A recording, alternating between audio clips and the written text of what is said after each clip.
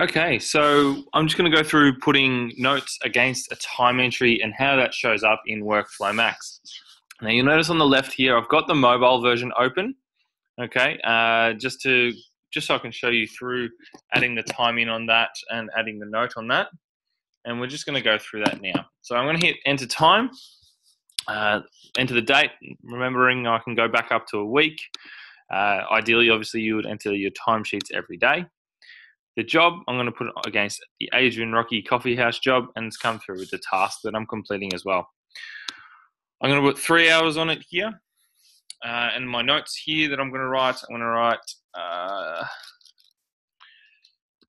sample works included for this time period. Okay, and I'm going to hit save on that. So once that's in there, we can have a look at it in WorkflowMax as in the desktop, I guess, version of it. So looking at the desktop screen here, I'm going to jump into a couple of different ways of seeing that note against the time.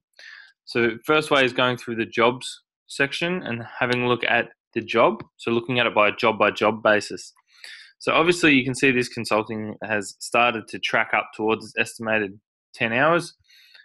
There'll actually be 2 timesheet entries in against this. So if I go to the timesheet tab just here and I scroll down, I can see the two examples that I've put in there.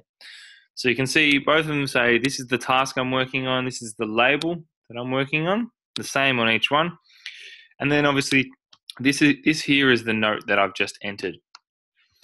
So you can see it on a timesheet entry basis. So each entry gets its own note, and we can do that by job. Okay, so that's doing it via the job screen. You can also do it through the timesheet function. So if you go through business and timesheets and have a look at Gary Jukes, the employee, I can actually see the 2 different timesheet entries that we've put in there with their individual notes against them. Okay, so there's 2 ways, obviously, you can get those notes out, and it's important to have those notes in so you can go back in and have a look and see exactly what was done during each time entry period. If you have any questions on this, obviously get in contact with us and we can explain it in a bit more detail if needed. Thanks.